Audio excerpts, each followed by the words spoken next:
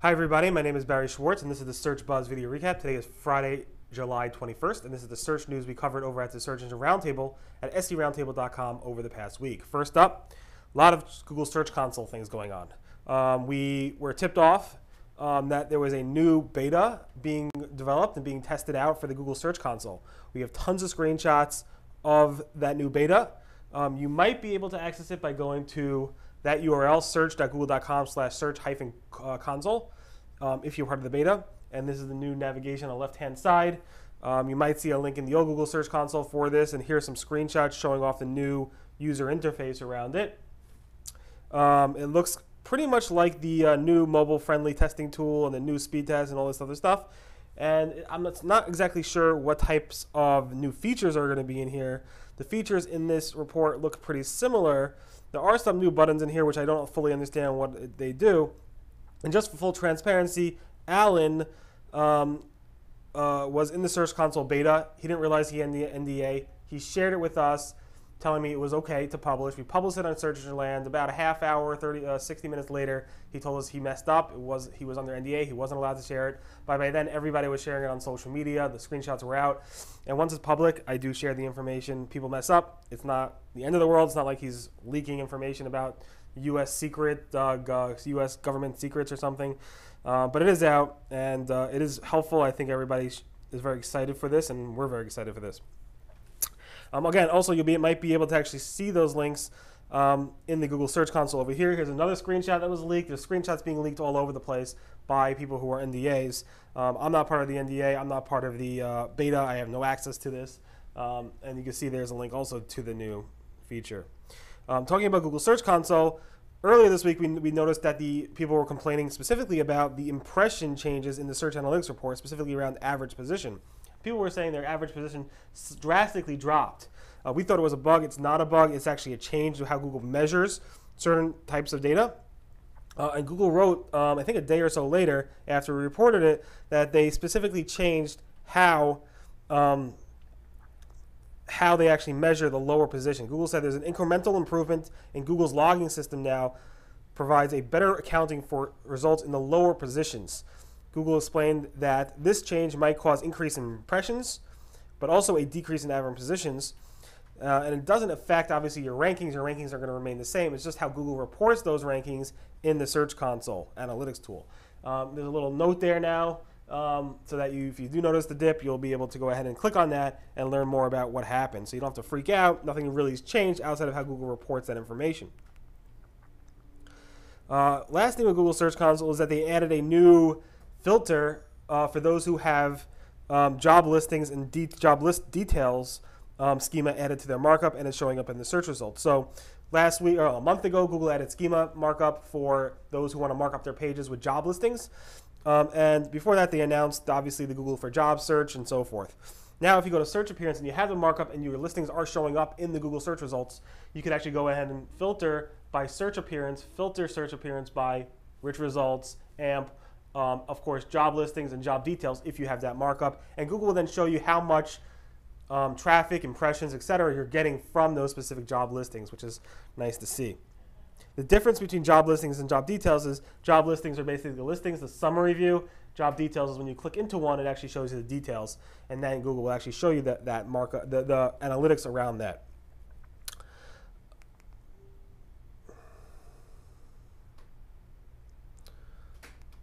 So talking about Webmaster Search Console, Bing has been having errors with their Webmaster Tools features. They haven't updated in over I think a year or so. But now when you click around in the Webmaster Tools in Bing, you're getting these error pages constantly left and right. I think it appears a lot of people are complaining about it. They're like, why do we even bother using Bing Webmaster Tools? Dwayne Forrester is no longer there. Bing is not doing the upkeep and maintenance that Google's doing, etc.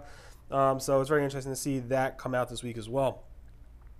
Google simply cannot get away from their PageRank metric. People are constantly talking about it, even though Google's saying no longer updates their toolbar PageRank.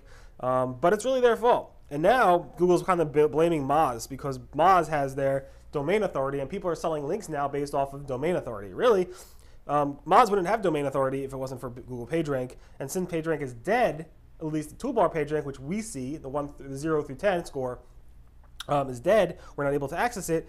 SEOs and webmasters are looking at something else, another metric called domain authority. Neil Patel, a well-known marketer, does a lot of promotion, said why domain authority is more important than PageRank. His logic was because you can't access the toolbar PageRank anymore, you have nothing to use, you should use domain authority. Of course, Google doesn't want you to use any of these types of metrics. Just make your website really good, get great links from naturally and so forth, and so forth. And it's funny because you see Gary here from Google commenting about it, being very upset. Again, this is a topic that's very sore for Google, and it's very interesting to see this information. Machine learning.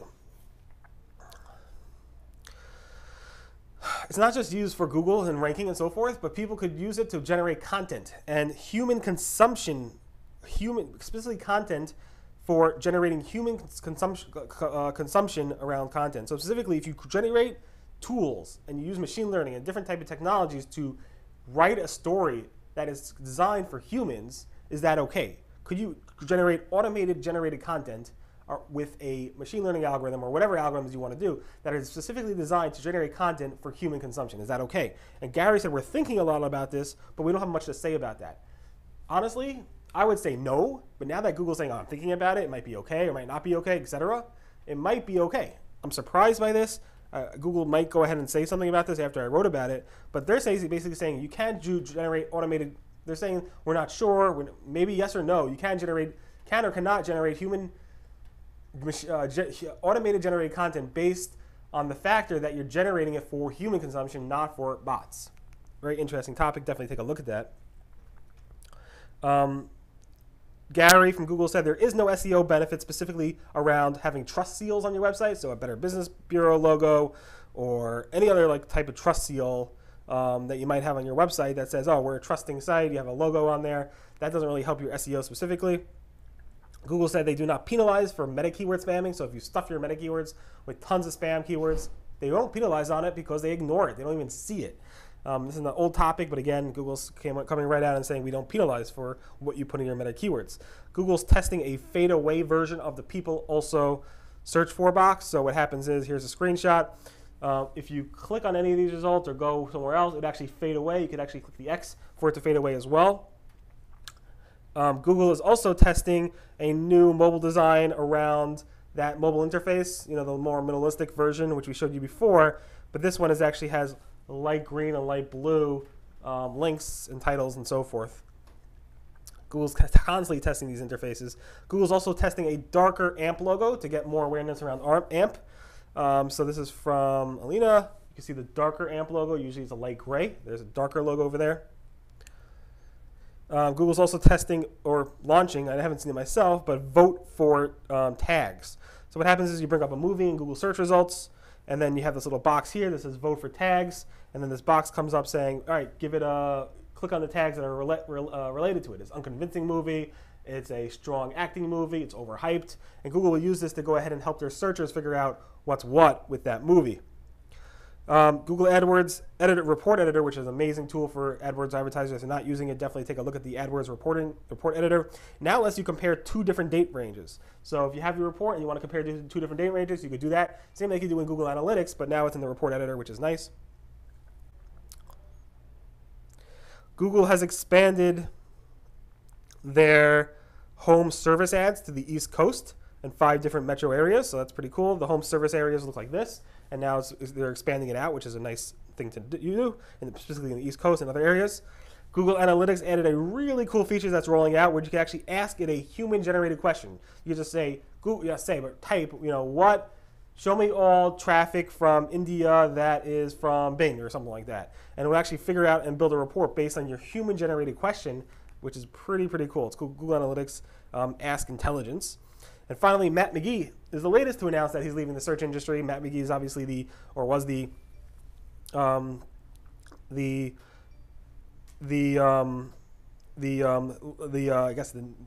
associate editor at Search Engine Land. He ran the day-to-day stuff at Third Door Media, and he left.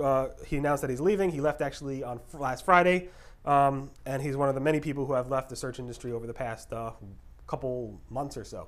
In any event, thanks so much for listening to the Search Buzz video recap. My name again is Barry Schwartz, and this is search news we covered over at the Search Engine Roundtable, seroundtable.com over the past week. Everyone have a great weekend, and I'll see you guys next. Bye.